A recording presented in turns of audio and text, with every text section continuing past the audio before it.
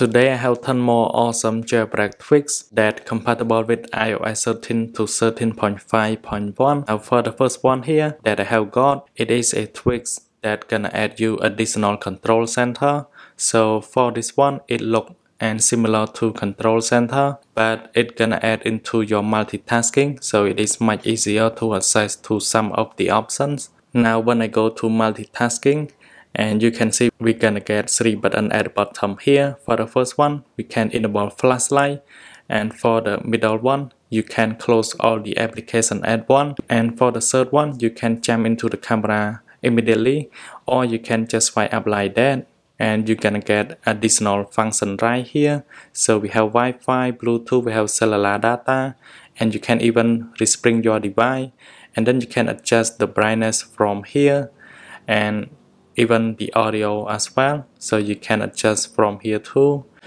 And I'm gonna go back to my home screen, and you can see we still have control center on the top. Now we're gonna go to the tweaks and configure some option.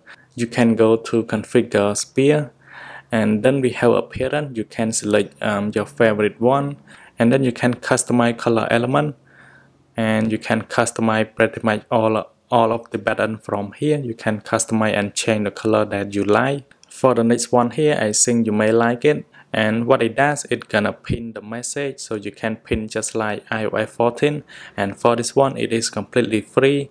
There are 2 choices that you can select from here. So we have normal mode, where you can just see just like iOS 14 when you pin the message to the top, and we have compact style, so you can select either one that you like. And then I'm gonna go back to message, and now I can swipe like that to pin, or I can just swipe all the way to the right, and then it's gonna automatically pin.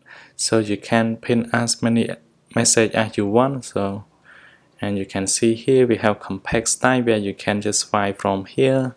TapTapApp is an awesome tweak that gives you a way to open the application much faster. Just double tap on the status bar, and it does work anywhere on your home screen, on your lock screen, or even in the app. So you can just double tap on the status bar, and then it's gonna open the app straight away.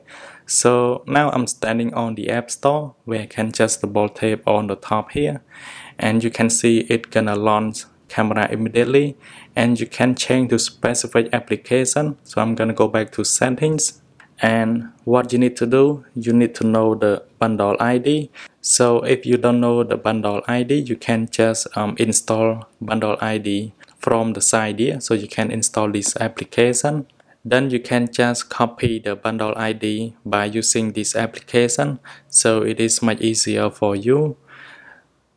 Now I'm gonna try on Facebook, where I can just click on here, and then my bundle ID has just been copied.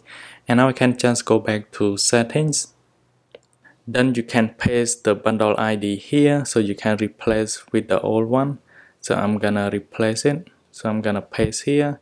Now we are done. So just go back and hit on the double tap on the status bar. And now you can see Facebook is open straight away after I double tap on the status bar.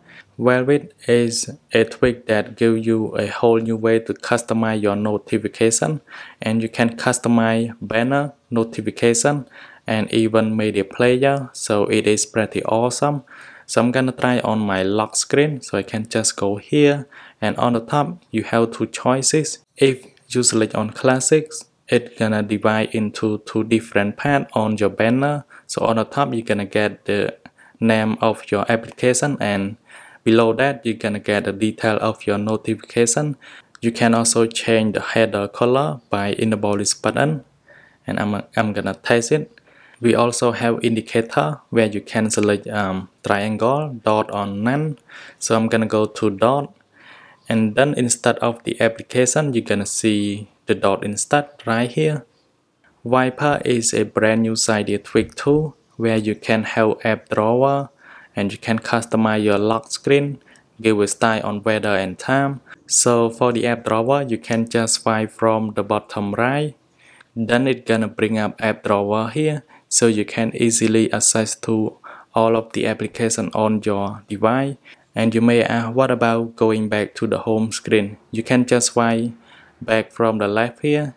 You can go to your home screen or you can just invoke from the right here. It's gonna bring the app drawer so you can access to all of your application, so it is much easier. So I can just open like that, and then we go to general customization, and you can select and change the widget style too. You can select here. We have 3 different choices, and we have light mode, and then at the bottom we have dark mode. And I'm gonna go to widgets, and you can see we have a new widget here. It looks pretty awesome, and for me it looks similar to iOS 14 if you take a closer look on it. Right here we have haptic buttons where you can just change the haptic feedback on when you adjust the volume. You can give more haptic feedback to volume, so you can select here. We have light, medium and heavy, and for me heavy is the best for me, so I select on heavy. And now when you adjust the volume, you're gonna feel more haptic feedback on it. This one, it is a tweak that I need the most. What it does, it is a simple tweak. It's gonna remove the dark blur from Siri. So now when you invoke Siri, and you can see instead of the dark blur, we have light blur right here. It looks pretty cool. So far, if you pay attention into my calendar application, so if you pay attention on it, you're gonna see the differences. So this is the tweak called Valentine. It's gonna give the iOS 14 calendar into iOS 13, and where you can see here, instead of the full day, you can see the 3 big letters here. So it is Saturday, stand for SAT. Move on to AutoTooth. You can select specific time to turn off Wi-Fi or Bluetooth. So you can just slide the slider here, and then after the specific time that you have just selected here, Wi-Fi and Bluetooth will be turned off. Lastly, move on to BlockText. So you can change the title and the subtext below that. But for me, it doesn't work on the iPhone 8, and I hope it does work on your Touch ID device. So if you have Touch ID devices, you can change and try on your Touch ID. And finally, thanks for watching. I hope you like all of these tweaks, and then I will catch you guys in the next one.